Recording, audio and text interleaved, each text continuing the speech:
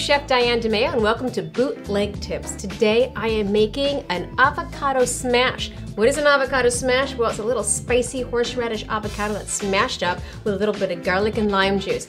And be sure to check out my veggie burger with an avocado smash, because that's what I'm going to use it on. But you can use it on anything that you want, because trust me, it goes good with just about everything. What do I need to make an avocado smash?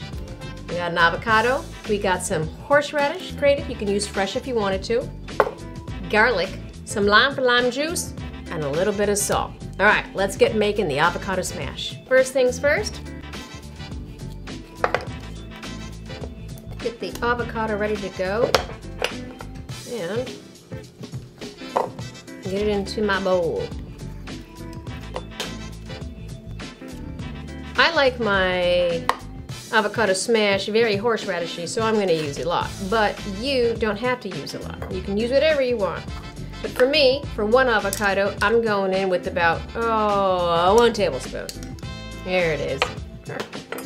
I'm going to have about half a lime of lime juice. I use the grater for garlic because it kind of gives it a nice, fresh, garlicky, juicy juice. Yum, yum. You have a garlic press, you can use that too, but we're going to do it this way. About 3/4 of a garlic clove. Add some salt.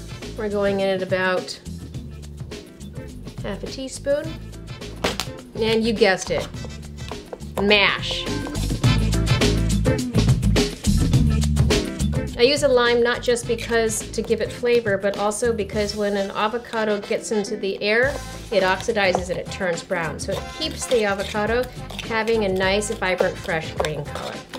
I'm not going to mash it up too much because I like it chunky when I eat my veggie burger, or when I like it on everything else. I just want to make sure that I incorporate a lot of the flavors into it, and that's it. And here is the avocado smash with what? Horseradish, lime juice, some garlic, and salt. And we have a little bite to taste. This is going to go excellent on everything that you make, and I will see you next week with another bootleg tip. Hello, I am Chef Diane and welcome to my kitchen. I am making a veggie burger. Yes, why? Well, because sometimes we just want a veggie burger, and it's okay to have one, even though sometimes I might be stuffing some pork inside mine. But today, no meat, just vegetables.